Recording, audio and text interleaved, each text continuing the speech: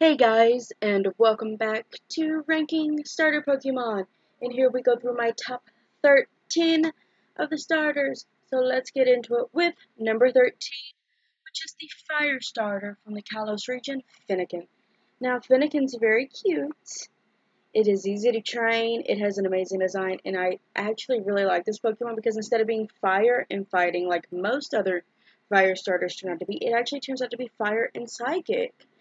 And it's just a cute little fox Pokemon, and I believe it was the first starter I chose when I first played Pokemon X when it came out. Coming in at number 12 is Litten, who is maybe one starter I was super excited for when it was leaked for Pokemon Sun and Moon. It's very cute, it's very powerful. The final evolution is Fire and Dark, which is amazing. I really could have seen this Pokemon's final evolution being quadrupedal instead of bipedal, but it became a bipedal wrestler, which is pretty cool, and I mean, it's a really good starter for the games. In the number 11 spot, we have Froakie, the starter everybody loved when Pokemon X and Y came out. Froakie is easy to train and is very powerful and fast when it evolves. It's crazy. He's very useful in the second gym. He's very useful going against the Fire Elite Four trainer. Although he does face some challenges in the grass gym, Froakie is just an amazing starter. And I mean, he's just a cute little frog. He's so adorable. To kick off the top 10, we have Piplup, the water penguin Pokemon. Piplup is very useful in the first gym, although there is a disadvantage in the grass gym. It's very powerful, easy to train, and its evolution is water and steel, which is an interesting combination. And it can learn Ice-type moves, which can help you so much against Dragon Pokemon, which I swear are like the hardest Pokemon to face in any game. Especially in this one, considering the champion has a Garchomp, which is ground, and a dragon. So Piplup, like, 10 out of 10 for that, like, to beat Cynthia. Like, Piplup is the starter to go. In spot number 9, we have Cyndaquil, who is the fire starter for the Johto region. Cyndaquil is very powerful, very fast. There are no immediate weaknesses in the gyms, and Cyndaquil is very easy to train. When I first played Pokemon Soul Silver, Cyndaquil was the Pokemon I chose, and it was just so cute to watch little Cyndaquil like follow behind me, and it was so adorable.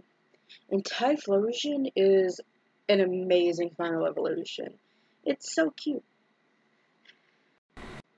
Number 8 is Grookey.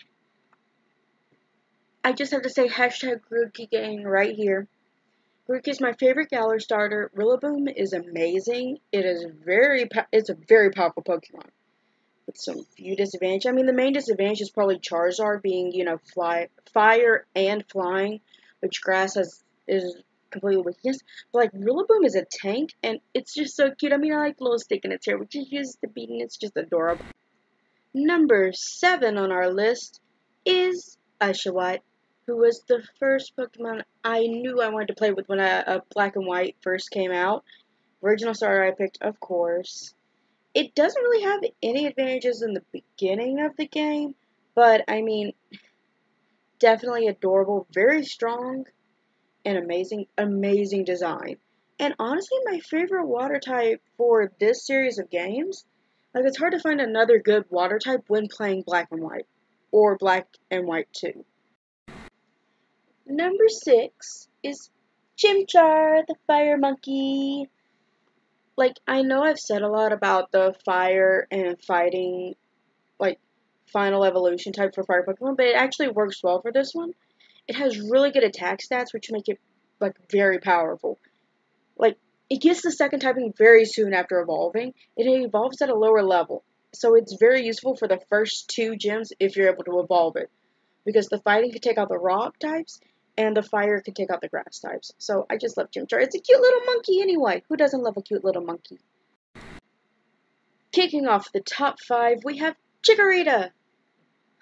I love Chikorita. It is an adorable grass type Pokemon. It's probably the second starter I picked when I replayed Soul Silver. And it's just got an amazing design. And I mean, when it evolves, it is very tanky. I love Chikorita both in the games and in the anime. It's so cute! Number 4 on the list is Squirtle, aka Squirtle Squad. It could be very useful with the very first gym being a rock type. The final evolution has high defense and it learns more type specific moves faster than the other two. And I mean, it just looks so cute. It was so adorable in the anime and so powerful. Like, Blastoise is literally a tank. Coming in at number 3 is Charmander, which I swear is the Pokemon everyone loves other than Pikachu, and I think even the game developers love Charmander, considering in Sword and Shield, it's the only Kanto starter, like, immediately in the game. It's definitely my favorite of the original starter Pokemon. It has a difficult time in the first 2 gems, because it's weak to both of them, but it eventually has a dual type of being fire and flying, even though it looks like a dragon. It was given 2 Mega Evolutions, and its final evolution has the highest attack of the first 3 starter Pokemon. Like, Charmander is just a cute little dragon, and we love him. Number 2 is Eevee, which is all around my favorite Pokemon, and the main reason I have it at number 2 is because there is one other starter that I think is kind of a better starter Pokemon. And really, a lot of people wouldn't consider Eevee a starter, but it is the starter you get in Let's Go Eevee. Eevee is such an adorable Pokemon, and it provides 8 different evolutions that you can choose from. It's able to learn many different moves, and in Let's Go Eevee, it can learn special moves that correspond to each of the types it can evolve into. Like, you could literally have a team of 6 Eevees, and each of them can evolve into a different typing, which is so advantageous. And finally, the number 1 starter, in my opinion, is Treecko. I love Treecko. Treecko's my favorite starter, mainly because of its evolution Grovyle.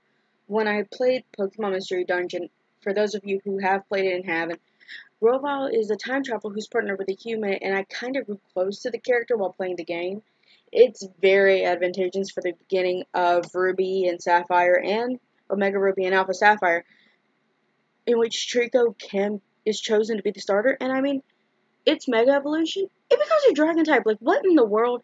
And I mean, when I watched the anime, Ash's Treecko evolved into a Grovyle that was so sassy, and I just loved it. So Treecko is my number 1 starter.